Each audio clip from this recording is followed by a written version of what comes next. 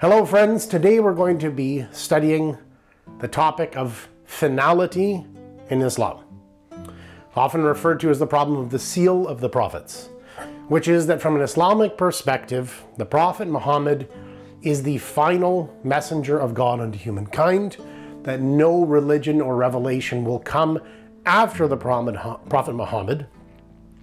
This is looked at both from the Qur'an itself, where it says that the Prophet Muhammad is the seal of the prophets, meaning he hath sealed this and closed it. Secondly, we have the issue of the Hadith, where it seems very clear from the sayings of the Prophet Muhammad that he is the last prophet. So it's not just the seal, but is also qualified by statements from the sayings of the Prophet Muhammad that he is the last prophet of God unto humankind. We're going to look at this through a series of videos, so please understand that a true understanding from my perspective of this topic as it relates to the Baha'i faith will actually necessitate a series of investigations to, if you will, explore this picture more fully from the Quran and from the Baha'i writings.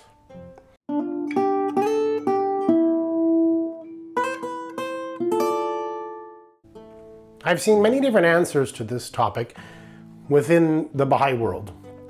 And one of the things I want to state up front, so that there is not a misunderstanding between myself and any Muslim viewers, is that the Baha'i writings themselves are very clear that the Prophet Muhammad is the seal of the prophets.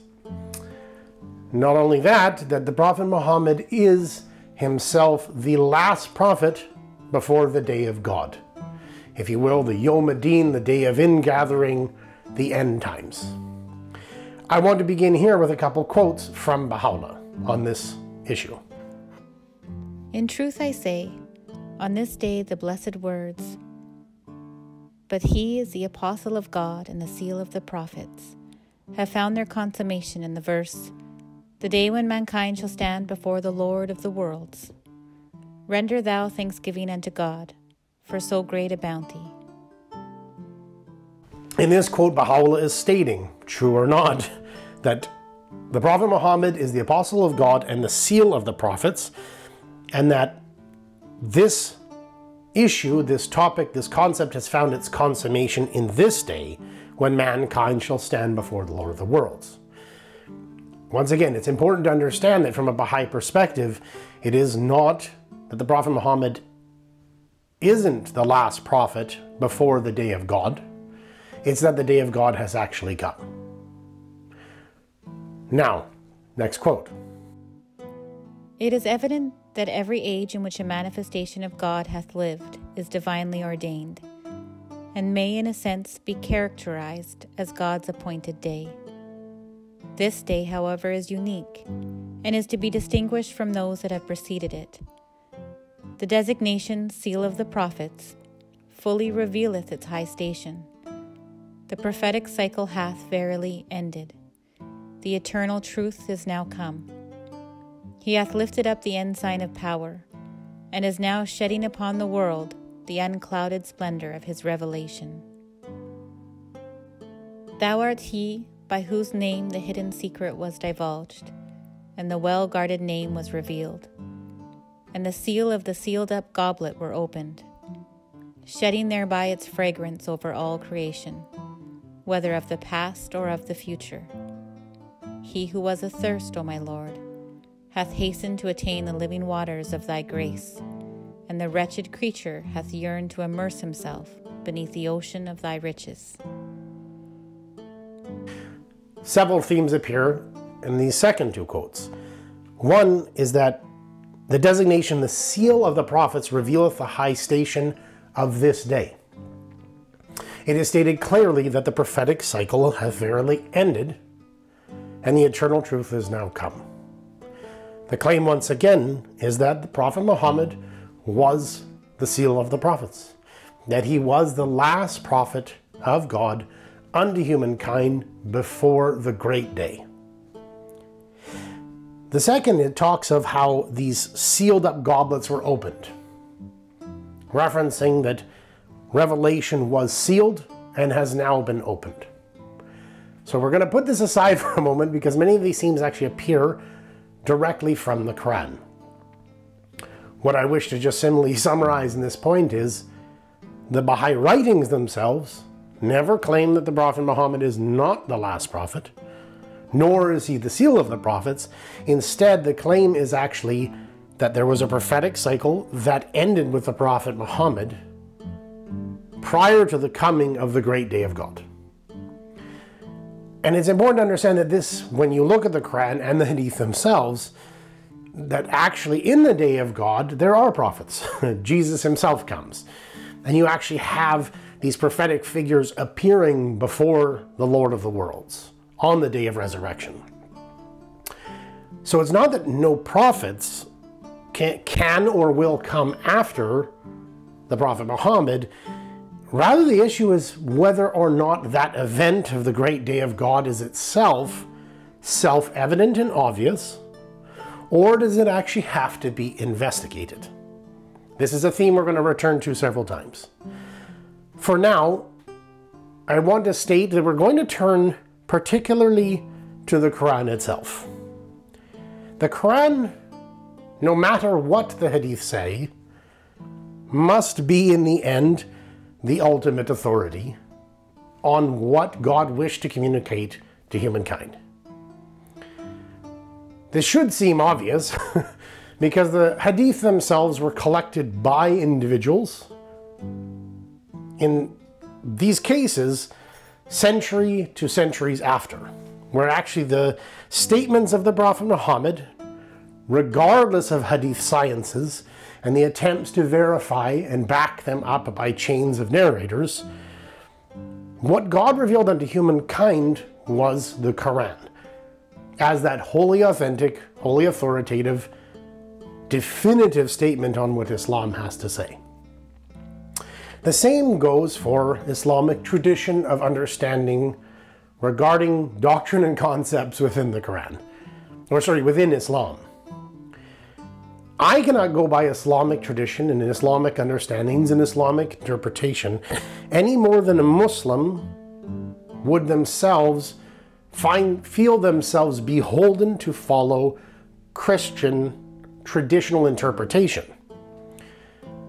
They should, if you will look at the one video we have on the authenticity of the Bible in the Quran, they should actually hold themselves beholden to the New Testament or to the Old Testament, but to actually have a Muslim agree that they should be bound, for example, by the Council of Nicaea, which happened in the 4th century, no Muslim would ever actually accept this. The same as well goes for any Christian.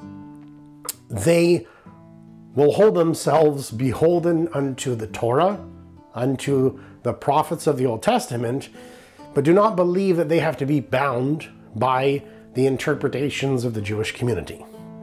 So we take the Quran itself as obviously above the Hadith, and the Quran obviously above the historical understandings, interpretations of the Islamic community.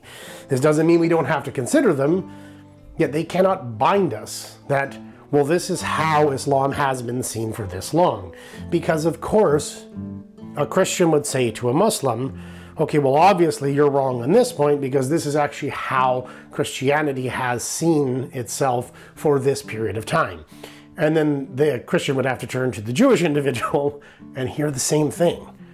Well, you can't be correct because this is actually how rabbinical or Pharisaical Judaism has seen things for this long. I want to do as best as I can to really, really, truly look at the Quran and what it says primarily. And of course, given this is a Baha'i deepening, we're going to look at a series of Baha'i quotes, but try to show how these are really echoing themes that appear within the Quran itself. Some of these sections are going to look at the Arabic itself, which I can read. Yet at the same time, I'm not assuming everyone can read Arabic in order to go through this. I want to begin, before we jump into the Quran itself, with one quote from Baha'u'llah, from the 7 valleys. And this is from the Valley of Search. The true seeker hunteth not but the object of his quest, and the lover hath no desire save union with his beloved. nor shall the seeker reach his goal unless he sacrifice all things. That is, whatever he has seen and heard and understood, all must he set at naught, that he may enter the realm of the Spirit, which is the city of God. Labor is needed if we are to seek him. Ardor is needed if we are to drink of the honey of reunion with him. And if we taste of this cup, we shall cast away the world. On this journey the traveler abideth in every land, and dwelleth in every region. In every face he seeketh the beauty of the friend. In every country he looketh for the beloved. He joineth every company, and seeketh fellowship with every soul, that haply in some mind he may uncover the secret of the friend, or in some face he may behold the beauty of the loved one. I bring up this quote because Baha'u'llah speaks of a seeker, one who is hunting his beloved, and gives this concept of labor, of ardor, of search, of traveling in every land to find the beauty of the beloved. What often happens when I read these quotes is I think back to those first souls in the early history of any revelation, who in order to find their beloved had to break with tradition, had to seek and think anew concerning the possibility of God's revelation unto humankind. How an Arabian man or woman in Saudi Arabia in the 7th century would have to turn from their own heritage, whether the Baha'i faith is true or not. This is what happened. They would have to turn from their own heritage, their own background, and put the object of their quest, their beloved, above the traditions and historical interpretations and understandings of their community. Any Christian from a Muslim perspective would have had to have done this. And likewise, any Roman centurion, any Pharisee, any Sadducee, any Jewish individual would have had to have put aside their own historical interpretations and understandings and seek anew and put the object of their quest, the union with their beloved, above their own community's understandings. Even if we were to go back further and further and we were to look at some individual who, for example, had listened to the teachings of Abraham, Isaac, and Jacob, or of Joseph within the Old Testament, who suddenly met with the revelation and teachings of Moses, surely would have seen them as different from what they had known. Yet they themselves, just like the Jew to the Christian, to the Christian to the Muslim, and potentially the Muslim to the Baha'i, would have to set aside the historical understandings and make truly the beauty of the friend what they're seeking. Before we enter, as I said, there's going to be aspects of Arabic within this study. In this case, it's important to understand how Arabic is formed. So, for example, in English, we have the words to collect, or collection, or collector, or collectible. There is a common root in each of them, just like in to decide, to be decisive, decision, or indecision. There's a core root to those words from which all the other ones are derived. Arabic itself is a triliteral root language, which means you'll have, in the vast majority of cases, you'll actually have 3 letters.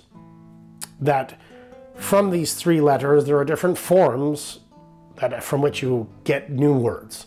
The example I wanted to use is actually the letters in English, obviously, K, K, T, T, and B.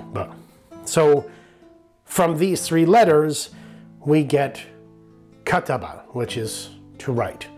We also get kitab, which is a book or a thing that's been written.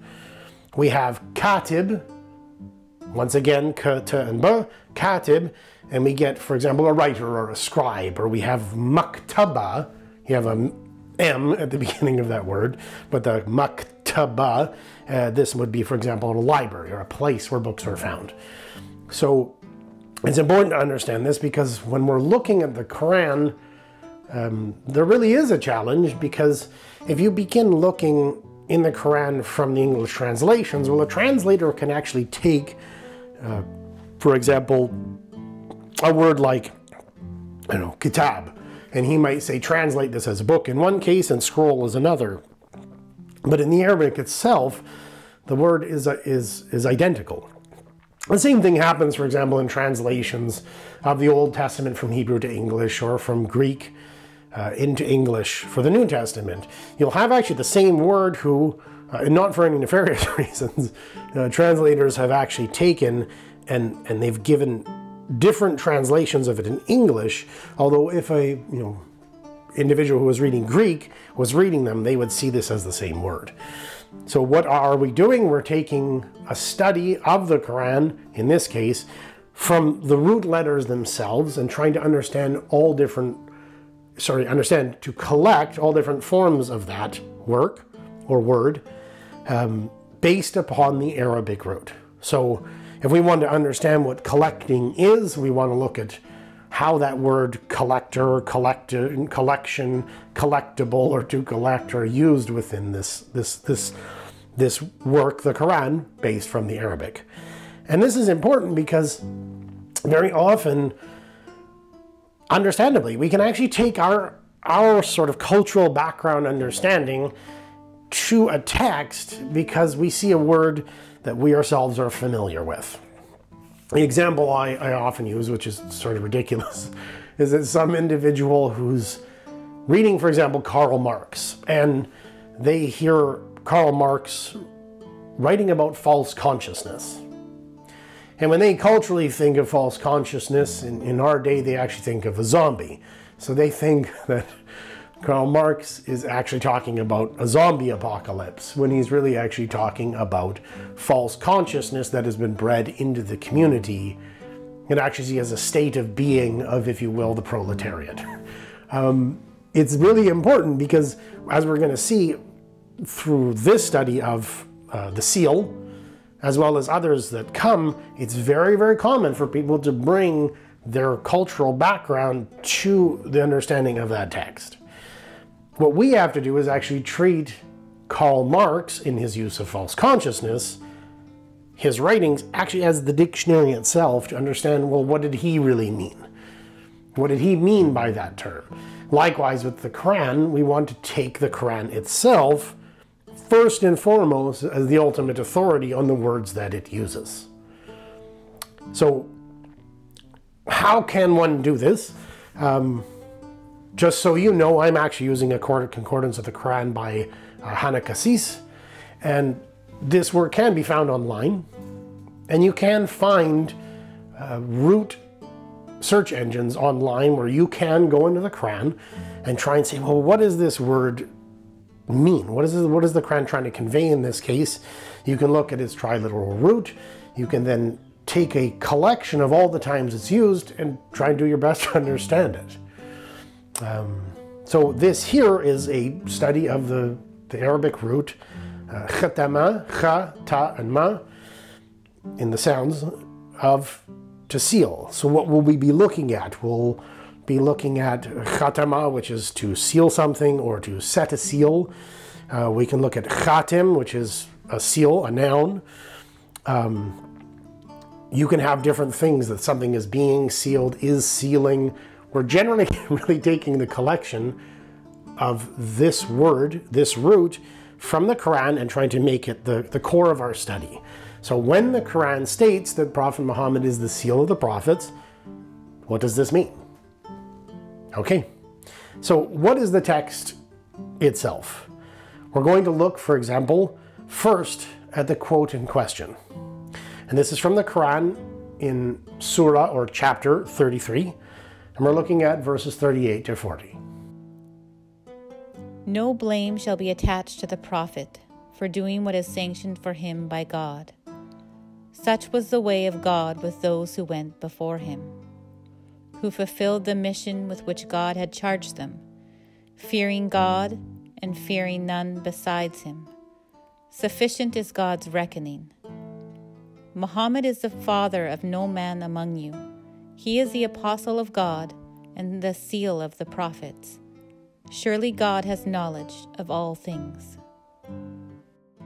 So it is here in verse 40 of this chapter or surah that we have this statement. He is the apostle of God and the seal of the prophets. Khatam an-Nabiyyin. So that Khatam is the seal. Khatam.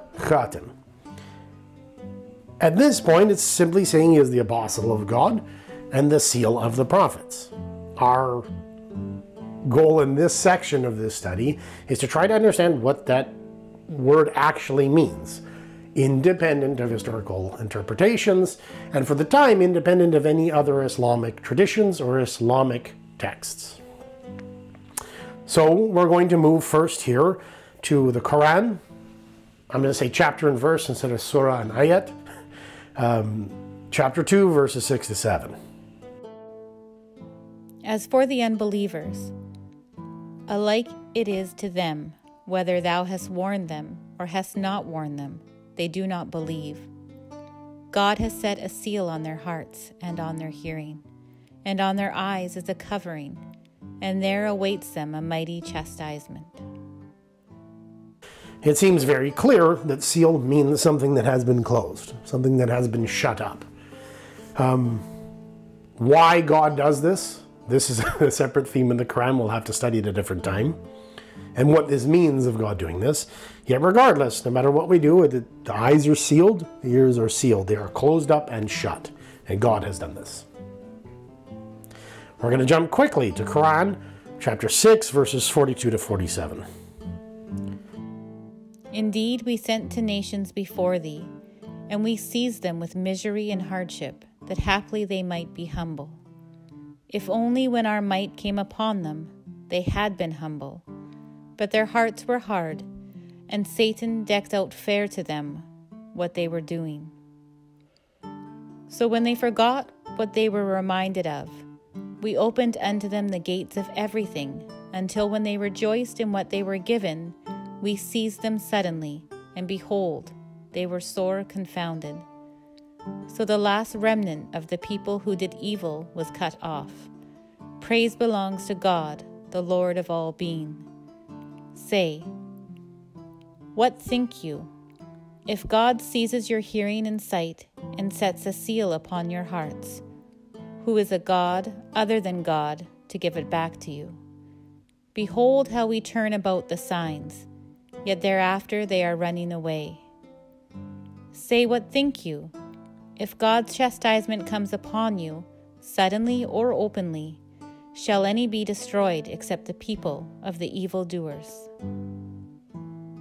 And it states, what think you if God seizes your hearing and your sight, takes away your hearing and your sight, and sets a seal upon your heart, who is a God other than God that can give it back to you?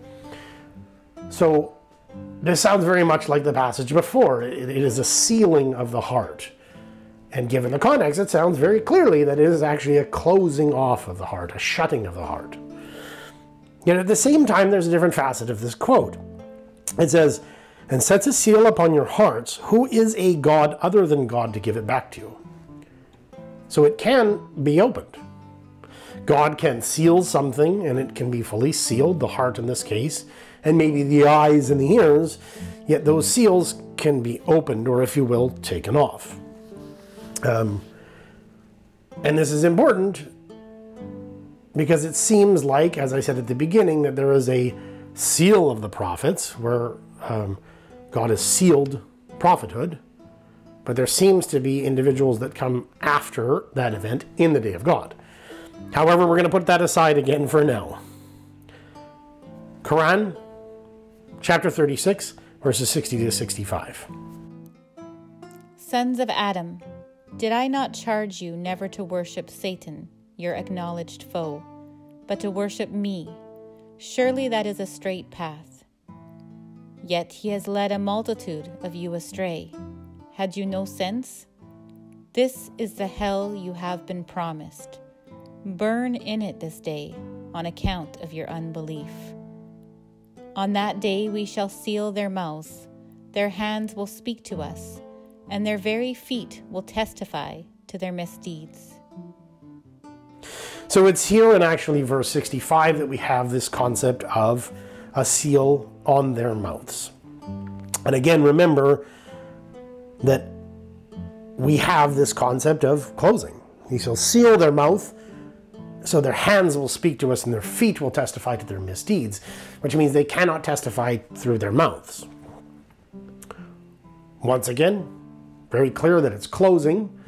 It doesn't have this notion that that actually can be taken off in this theme, yet it does have this idea where one thing is sealed, which is the mouth, yet the testimony or the speaking comes a different way. Okay, so we have it, a seal means to be closed, yet God can remove such seals. And even when one thing is sealed, another means of communication can happen. This hand speaking to us and their feet testifying to their deeds. That is the bounty whereof God gives glad tidings to his servants who believe and do righteous deeds. Say, no reward do I ask of you for this, except the love of those near of kin. And if anyone earns any good, we shall give him an increase of good in respect thereof. For God is oft forgiving, most ready to appreciate service. What do they say? He has forged a falsehood against God? But if God willed, he could seal up thy heart. And God blots out vanity, and proves the truth by his words, for he knows well the secrets of all hearts. He is the one that accepts repentance from his servants and forgives sins, and he knows all that ye do. And he listens to those who believe and do deeds of righteousness, and gives them increase of his bounty. But for the unbelievers, theirs is a terrible penalty. It seems very clear that this is the same theme, that it is actually being closed or covered so it cannot properly work anymore. We're going to jump ahead. What? Do those who seek after evil ways think that we shall hold them equal with those who believe and do righteous deeds? That equal will be their life and their death? Ill is the judgment that they make. God created the heavens and the earth for just ends, and in order that each soul may find the recompense of what it has earned, and none of them be wronged. Then seest thou such a one as takes as his God his own vain desire? God has, knowing him as such, left him astray, and sealed his hearing and his heart and understanding, and put a cover on his sight. Who then will guide him after God has withdrawn guidance? Will ye not then receive admonition? So God has left him astray, sealed his hearing and his heart, and put a cover on his sight. So an individual who actually chooses their vain desires as their God instead of God, God will seal their heart and seal their hearing. Okay? And then it says, who then will guide him after God? Will he not then receive admonition? This is the theme we saw in the second quote, which is God places a seal upon the heart and upon the hearing of someone so that it is closed. Undeniably, meaning it is shut, it is closed, it is ended. Yet it states, who then will guide him after God? Meaning God can pull that seal off. He can take the seal off the hearing, he can take the seal off the heart. This is the same definition of sealing that we had in the second case, in the second quote that we looked at. And it seems obvious to me that in each of the cases, the seals that God places on, he can actually take off. That it is shut up for a time based on a certain condition.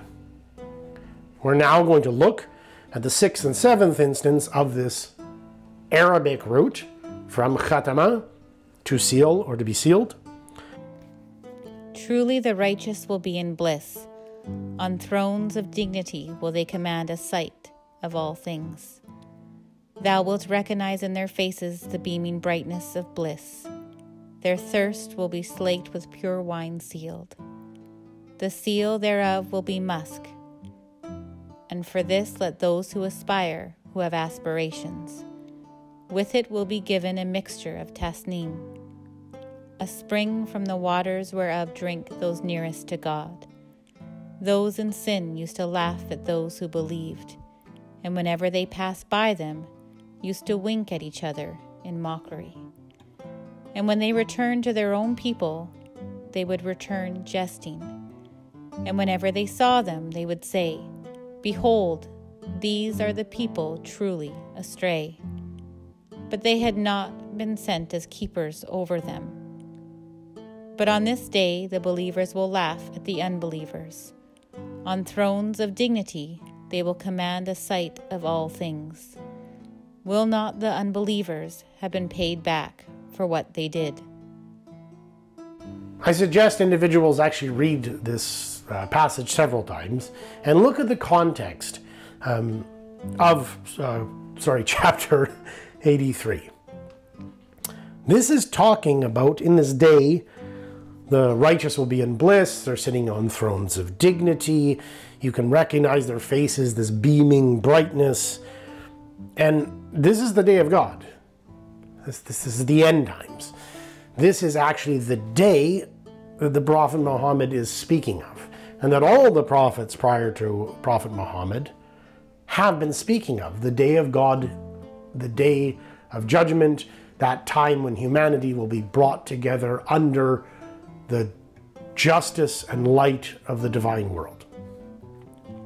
It states that you'll see these the righteous ones in bliss, on thrones of dignity, commanding a sight. Their faces are beaming. And then what does it say? Their thirst will be slaked with pure wine sealed. Makhtum. That's at Khatam. So it is, they have been sealed. And the Khatam, the actual seal itself, is musk. And for this, let those aspire who have aspirations. So imagine this picture. You actually have the righteous in bliss, and for sure, their thirst is slaked with pure wine that's been sealed. Yet in this case, if they're drinking it, the seal has been removed. So in the day of God, the seal has been removed, and they're actually drinking this pure wine. Interestingly, wine which is forbidden within Islam, but this is the wine of reunion with God. A subject treated in much Islamic poetic literature, and within the Baha'i writings as well. The important issue here is you actually have a seal that has been removed in order. The seal itself is musk, and for this, let those aspire who have aspirations. So there's a pure wine that we should be aspiring to, something that we should be longing for and trying to get. Obviously in this context, because these are the righteous who are sitting on thrones of dignity, their faces beaming with brightness, the brightness of bliss, that we wish to be on those thrones as a lover of the Qur'an and as a lover of God and the Prophet Muhammad. We want to be on those thrones. We want to be with our faces beaming with brightness, and we want to be drinking this wine. We want to be able to unseal the wine and taste of its draught. What do we find about the meaning of seal within this context itself? It's very, very similar in that the seal is something that closes up. It is something that has been shut and closed. In this case, the seal can be removed by the righteous ones in the day of God. So barring any other interpretations of how this might relate, what does the term seal mean? Because we have actually now come to the end of all instances in the Quran of this Arabic root. We've looked at to seal, a seal that is put on, something being sealed, the verb to seal. We've actually exhausted the instances in the Quran of this term. What does it mean? It means something that for sure closes. It completely shuts. Like the ears of the wicked, the eyes of the wicked, the hearts of the wicked, the wine. It's actually something that has shut and closed it off. So there's no doubt that this is actually the meaning of seal. And we're trying to, as best we can, take the Qur'an itself as the authority in understanding what this means. Doesn't mean we can't actually look at other interpretations and other understandings from the Islamic community, but what does it mean if we're using the Qur'an as its own dictionary to unravel its meaning? We find that seal, based on the Arabic root, from the Qur'an does mean being sealed, but a seal that can be taken off. A seal that can be removed. And in two instances, the seal that is set upon the ears and the hearts and the eyes can be removed from God. It's something that is put onable and removable. And at the same time, it is something, in the other case, that the sealed wine can be removed by the righteous ones. So, for now, barring any Hadith interpretations or understandings, any traditions from the Islamic community, when we hear that Muhammad is the apostle of God and the seal of the prophets, can we, from the Quran itself, take this to mean that a seal has been placed, that seal is the Prophet Muhammad, and it can never be removed? I would say no. In the case of the Quran, using it in its own dictionary, using it as the highest authority on what it's attempting to say, a seal is something that God can place on and take off. A seal is something that can be placed on by God, and interestingly, on the pure wine that will slake the thirst of the righteous, it can be removed by the righteous. This sealing does not mean something that is irremovable and undeniably permanent. So when someone says, well, he is the seal of the prophets, the Prophet Muhammad is the seal of the prophets, I'm not saying this is the answer, but one could say, yes, and that seal has now been removed. What do you mean you can't remove a seal? Well, according to the Quran, you actually can. And God especially can do so. His hands are not chained up so that he cannot remove this seal.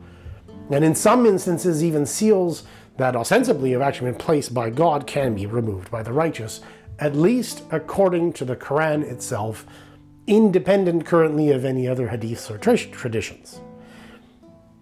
This is something that we really have to consider.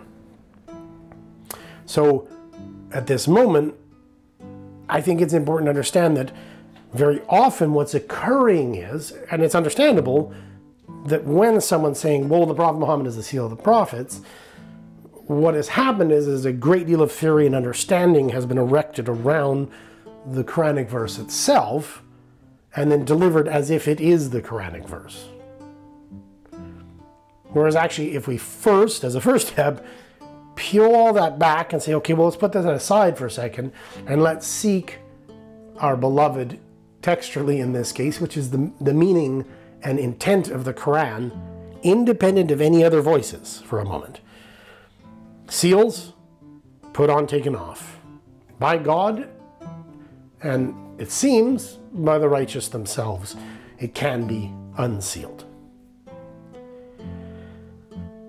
So we're going to put this aside. There's going to be further investigation of it and further additions to this concept. I just want to make it understood that this part of how the seal of the prophets is usually communicated isn't what the Quran says. It isn't what the Quran means.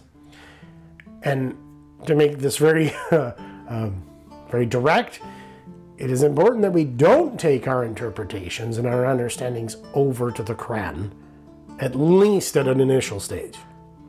So now, what we're going to do is we're going to move on, if you will, to what I would call the great drumbeat of the Quran.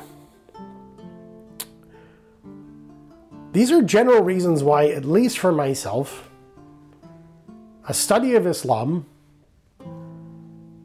and its concept of utter finality, in the case of the Prophet Muhammad, the traditional interpretation of this appeared peculiar. I began studying Islam before I studied the Baha'i faith. And I wanted to say something, and beg the patience of the friends out there, that if it had seemed that there was any religion that would not have made, if you will, this an issue, that no messenger could come after, in my mind, it just shouldn't have been Islam. Why is this? It's because of what I call the great drumbeat of the Qur'an. We're going to look at passages that will actually attempt to bolster this and make it make more sense.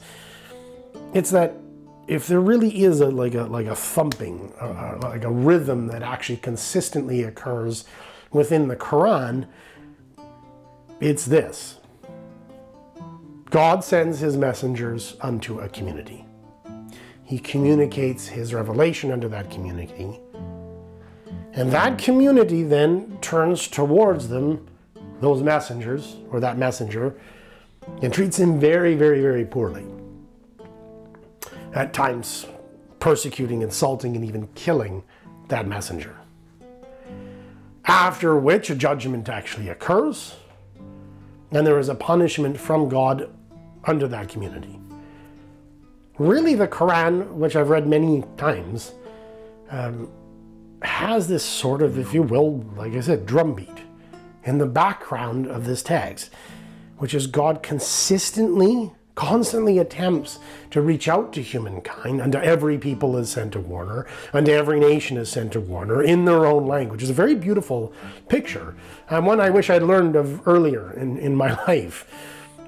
This sort of drumbeat of this constant attempt of the divine to reach out to humankind, to actually send guidance, to send the light of his love and understanding unto humankind, is just over and over and over. It was actually quite foreign to me because I had come from, if you will, a certain perspective of Christianity.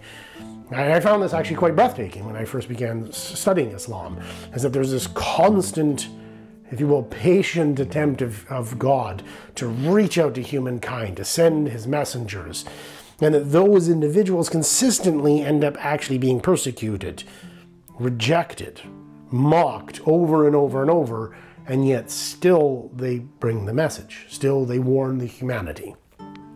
So it seems strange to me that actually Islam suddenly had this feature, which I found quite peculiar, because I was reading the Quran, not actually the Hadith at the beginning. I was just purely actually studying the Quran itself and read it multiple times and still do. So this is what I'm going to suggest, is this is why I found it actually peculiar, because I saw this constant rhythm, this constant drumbeat being played by the Quran, and as we shall see, the Quran also consistently stating that there will be no change in how God relates to his people. We're now going to read a series of quotes that are in sequence actually from the Book of Certitude. And this is Baha'u'llah speaking on what I would call this great drumbeat of the Quran. It also brings up another concept, which is about how we investigate. So we're going to begin, and we're going to treat a small section of it, and then we'll stop for a second, and then we'll read another section and read another section. I believe it's vitally important that Baha'u'llah, of course, gets to speak in this case, and that we do our best at least to understand certain gems that are, if you will, lain within what he has said. So here we begin.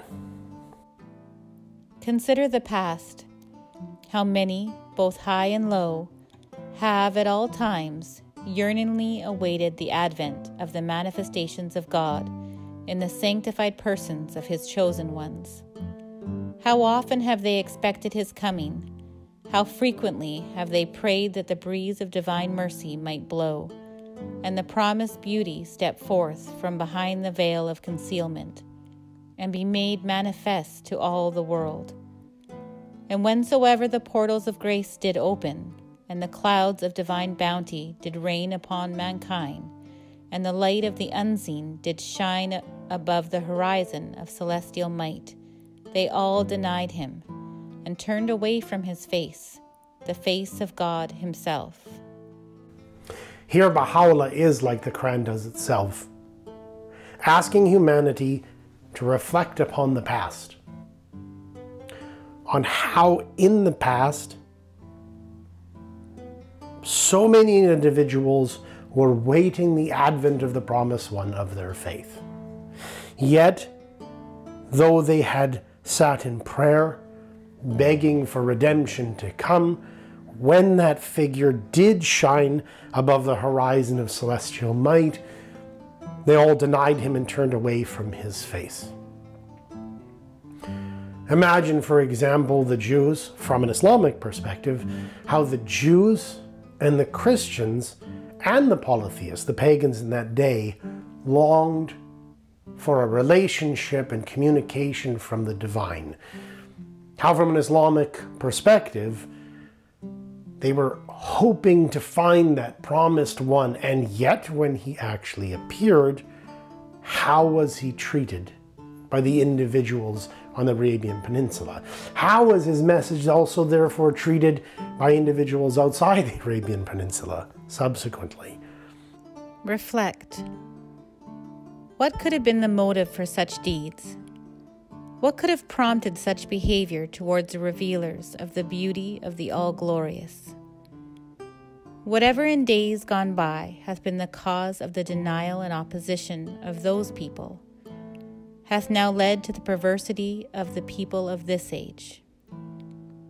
To maintain that the testimony of providence was incomplete, that it hath therefore been the cause of the denial of the people, is but open blasphemy.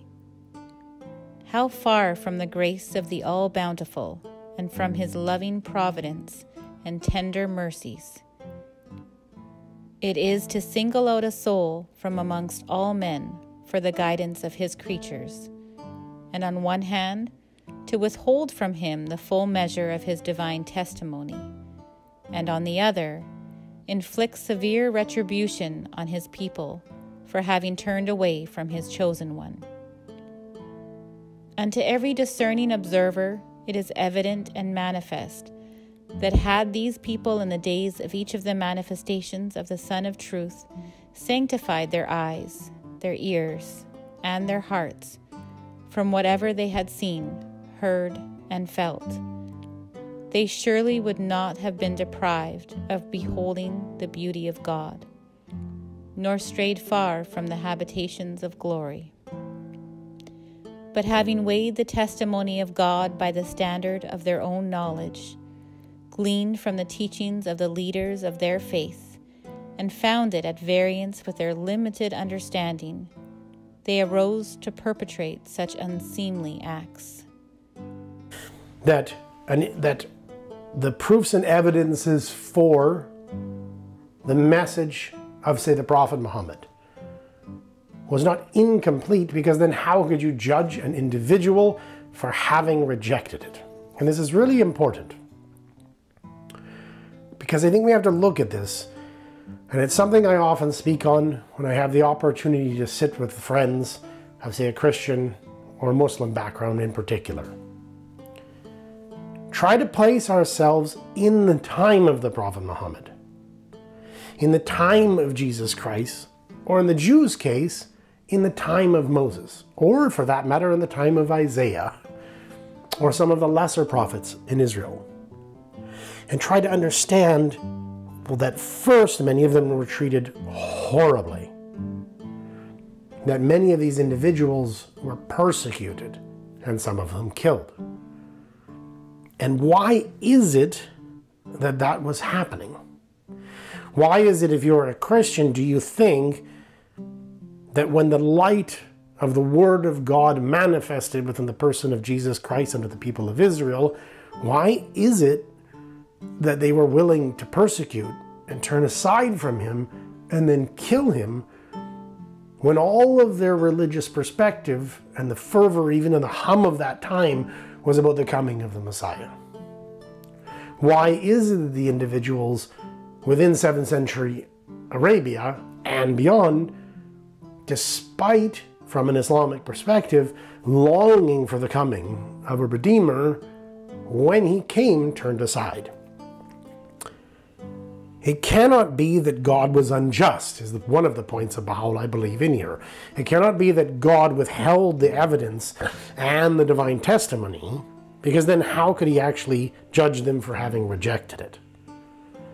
And then it says this, had these people sanctified their eyes, their ears, and their hearts from whatever they had seen, heard, and felt, they would not have been deprived of beholding the beauty of God. But, having weighed the testimony of God by the standard of their own knowledge, gleaned from the leaders of their faith, and found it at variance with their limited understanding, they perpetrated such unseemly acts. But this is what we're asking, whether right or wrong, whether true or false, this is what Baha'u'llah is asking the people of Islam and Christianity, Judaism, and Buddhism and Hinduism to do in their assessment of his claim. It's why often I'll say, and said at the beginning of this video, I cannot be asked to abide by the historical, say, interpretations of the Catholic or Orthodox Church, or the Pentecostal Church for that matter, or the Alliance, United Church, etc., etc. Why? Because in the days of Jesus Christ, when he came, what people thought, the limited understanding of the people at that time, made them turn away from Jesus Christ. They had a very specific and precise understanding of how Jesus was to, or the Messiah was to return, how he was going to treat the law of Moses, what he was going to do, and the ways that he would interact with humankind. Yet from a Christian perspective, they were wrong. From a Muslim perspective, there was a very, very particular things that, from a Christian perspective, thinking as a Muslim, there were very, very particular things that a messenger of God should have done, must have done, and could not do. Yet from their perspective, the Prophet Muhammad did and said those things. So they turned away. And what is it that Baha'u'llah is saying is that if you're a Muslim, how did that happen? Did these individuals weigh the testimony of God by their own standard? And did they also glean from the teachings of leaders of their faith a series or sets of understandings, and then turn with that limited understanding towards the revelation of the Prophet Muhammad, not only reject it, but perpetrate such unseemly acts? Invariably, that's what you must believe as a Muslim. But that's also what you must believe as a Christian looking at Judaism. Consider Moses. He summoned all the peoples and kindreds of the earth to the kingdom of eternity, and invited them to partake of the fruit of the tree of faithfulness. Surely you are aware of the fierce opposition of Pharaoh and its people, and of the stones of idle fancy which the hands of infidels cast upon that blessed tree. So much so that Pharaoh and his people finally arose and exerted their utmost endeavor to extinguish with the waters of falsehood and denial the fire of that sacred tree. Baha'u'llah then asks us to look at Moses and how he was summoning the people of the earth, and he was turned against by the Egyptians and the people of Pharaoh. Likewise, we have to look at actually how Moses himself was treated in the Tanakh.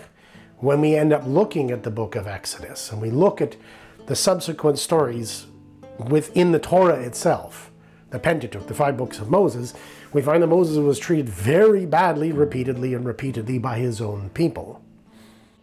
And when the days of Moses were ended, and the light of Jesus, shining forth from the dayspring of the Spirit, encompassed the world, all the people of Israel arose in protest against him. They clamored that he whose advent the Bible had foretold must needs promulgate and fulfill the laws of Moses, whereas this youthful Nazarene, who laid claim to the station of the divine Messiah, had annulled the laws of divorce and of the Sabbath day, the most weighty of all the laws of Moses. Moreover, what of the signs of the manifestations yet to come?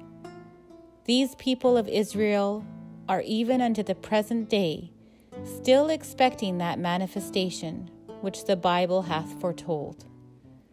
How many manifestations of holiness, how many revealers of the light everlasting have appeared since the time of Moses? No other reason except that Israel refused to apprehend the meaning of such words as have been revealed in the Bible concerning the signs of the coming revelation. As she never grasped their true significance, and to outward seeming such events never came to pass, she therefore remained deprived of recognizing the beauty of Jesus and of beholding the face of God, and they still await his coming. Baha'u'llah then turns to the cause of Jesus Christ, that the people rose against him. And what did they say? They said that, well, the Messiah, the one that the Bible hath foretold that would come, must fulfill the law of Moses. He must promulgate it, whereas Jesus Christ, as we're shown in the New Testament and in the Acts of the Apostles, etc., seem to have removed the law of Moses. Then he points to this other facet, that what are the signs of the manifestation yet to come? So the people of Israel are still waiting for the Messiah.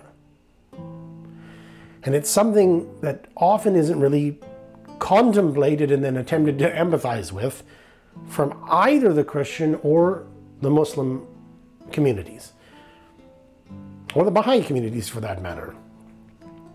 They're still waiting for the Messiah. Yet he says, how many manifestations of holiness have come? And why did this happen? They refused to apprehend the meaning of such words concerning the signs of the coming revelation, and to outward seeming such events never came to pass. That's what deprived them. So what is Baha'u'llah saying? He's saying, please look back at how this has happened from the passage from the pre-Moses time to the time of Moses, and how he was rejected, and the reasons why they turned aside from him.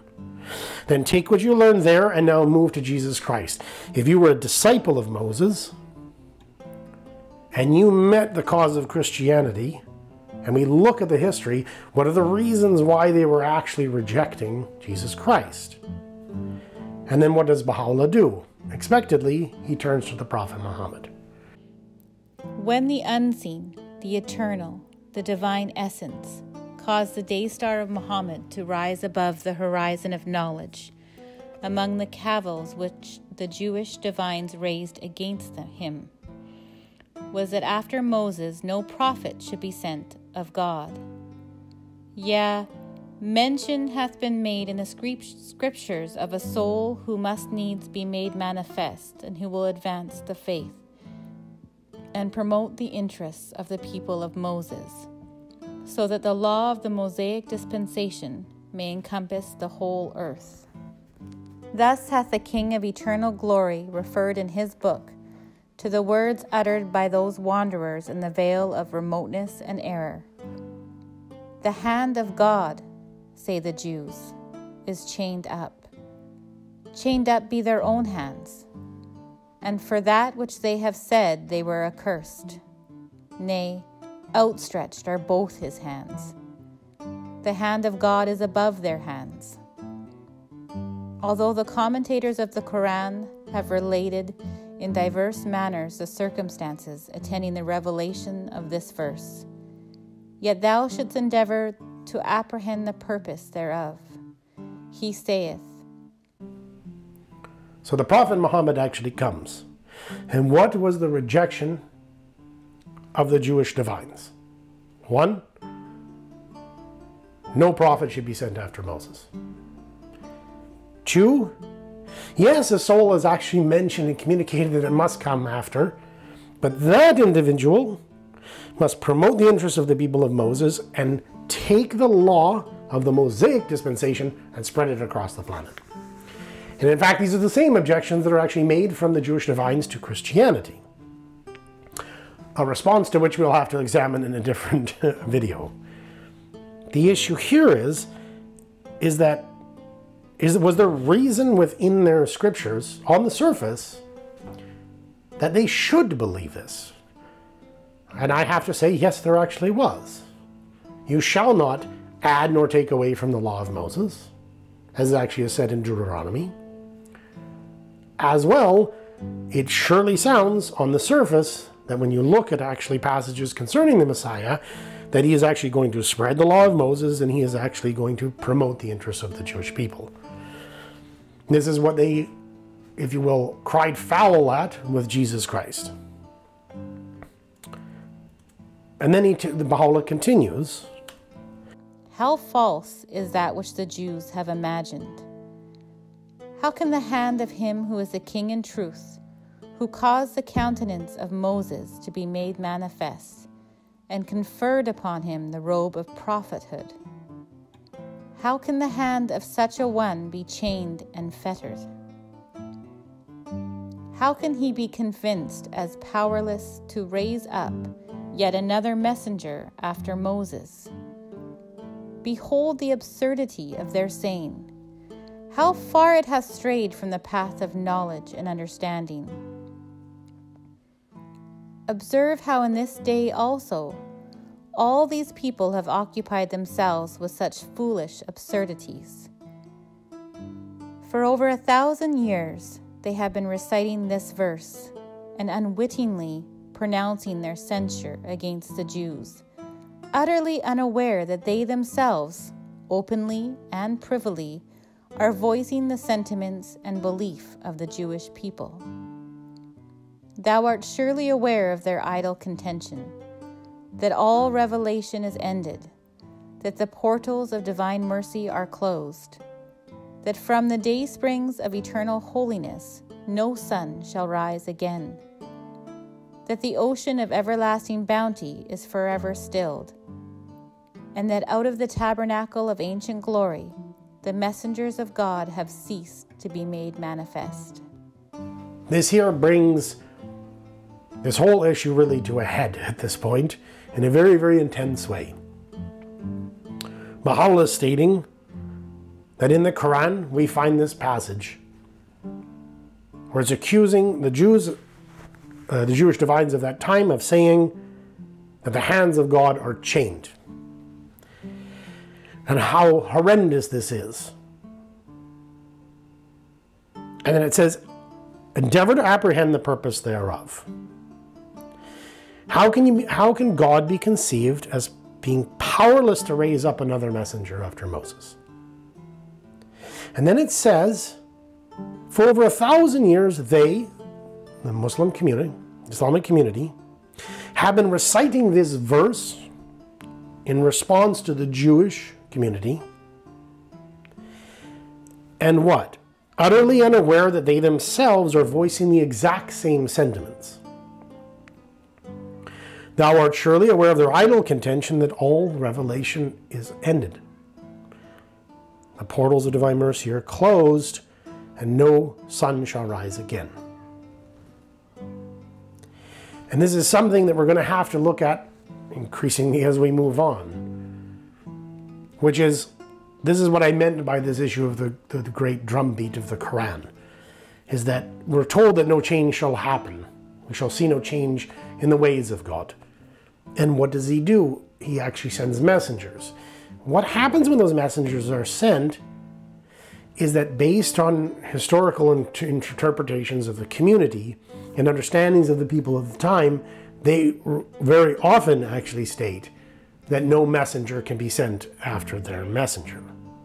Maybe it is true that after the Prophet Muhammad there cannot be, but it is surely the contention of the Christian community toward the Islamic community, that after Jesus Christ, that Jesus is the way, the truth, and the life, and no man cometh to the Father except through him, and that no one can add to the prophecies of this book. There are reasons why the Christian community often will not even look at the Prophet Muhammad.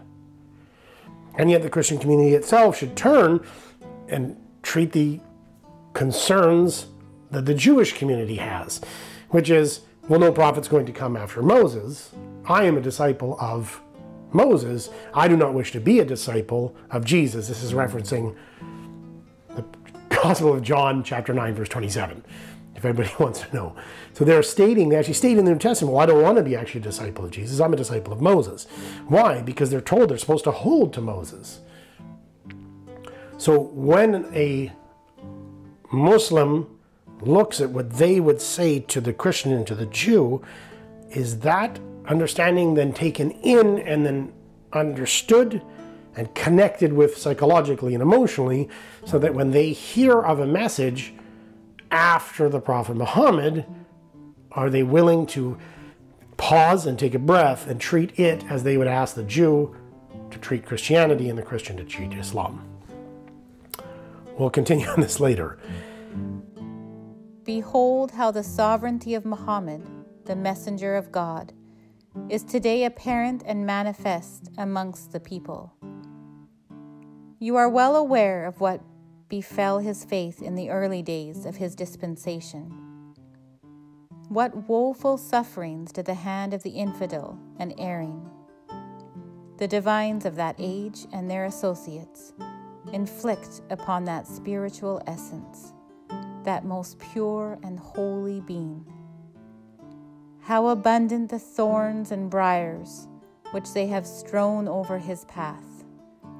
All treated him as an impostor and pronounced him a lunatic and a calumniator. Such sore accusations they brought against him, that in recounting them, God forbiddeth the ink to flow, our pen to move, or the pages to bear them. These malicious imputations provoke the people to arise and torment him. And how fierce that torment, if the divines of the age be its chief instigators, if they denounce him to their followers, cast him out from their midst, and declare him a miscreant. Hath not the same befallen this servant, and been witnessed by all? Baha'u'llah here is referencing a part of Islamic history that, especially in the West, most people are not aware of, which is how horrendously the people of Mecca and the Prophet Muhammad's own extended family treated him. How much was the isolation and the persecution and the horrible and vile treatment towards the Prophet Muhammad in his day. Yet it says, behold how the sovereignty of Muhammad, the messenger of God, is today apparent and manifest among the people. Baha'u'llah is saying, okay, contrast these two. Look at how much influence the Prophet Muhammad has now. Look at actually how many minarets sing out his call to humanity. And then I want you to look at how the Prophet Muhammad was treated in his day. Let's let Baha'u'llah speak again for a moment. Consider how great is the change today. Behold, how many are the sovereigns who bow the knee before his name. How numerous the nations and kingdoms who have sought the shelter of his shadow, who bear allegiance to his faith and pride themselves therein. From the pulpit top there ascendeth today the words of praise, which in utter lowliness glorify his blessed name. And from the heights of minarets there resoundeth the call that summoneth the concourse of his people to adore him. Even those kings of the earth who have refused to embrace his faith and to put off the garment of unbelief, none the less confess and acknowledge the greatness and overpowering majesty of that day star of loving kindness.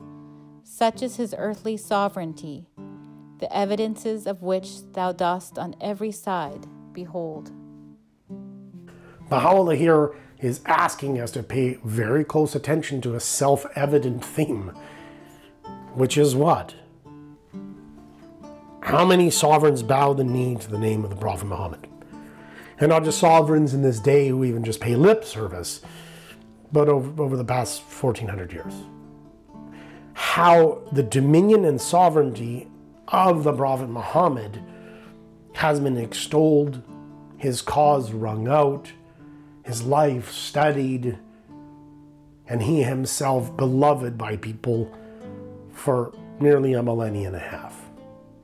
But to take that fact, which seems often to give us the sense of how almost self-evident it was in the time of the Prophet Muhammad, how he was a prophet of God, but then suddenly to remember how he was actually treated. The same thing often happens for all of us when we consider, say, for example, Christ, if we are from the Christian community. We see this, massive tidal wave of Christianity rolling over the face of history and really, really conquering Europe, where from church after church, the bells and hymns were sung in his name. And in some sense, it's interesting because often we confuse this and we infuse it back into the history of Jesus Christ, where we see this picture of how this rolling call to prayer that actually constantly encircles the globe in the name of the Prophet Muhammad, and we infuse that glory and grandeur and sovereignty of their cause back into the history of the person of the Prophet Muhammad. And in each case, that's just not what happened. They were actually treated horribly by the vast majority of people. They were persecuted, and in some cases killed. And Baha'u'llah is asking us to remember this fact, because the ability to see the grand and beautiful, if you will, tree in this current day is very obvious. But we have to be able to see, well, how did they see that great and glorious tree in the seed of the cause of the Prophet Muhammad in his day? How is it they could see that the minarets would sing? How is it they could see that actually all the sovereigns would bow their knee? How could a Jew in the time of Jesus Christ have seen the massive mustard tree in the mustard seed and see that this cause would actually promote the interests of the Jewish people, that it would actually forward the law of Moses, even if not in the way the Jewish divines believe? It is this that we have to try to understand. That's what actually Baha'u'llah is asking us to do. He continues, "It is evident that the changes brought about in every dispensation constitute the dark clouds that intervene between the eye of a man's understanding and the divine luminary, which shineth forth from the dayspring of the divine essence. Consider how men for generations have been blindly imitating their fathers, and have been trained according to such ways and manners as has been laid down by the dictates of their faith.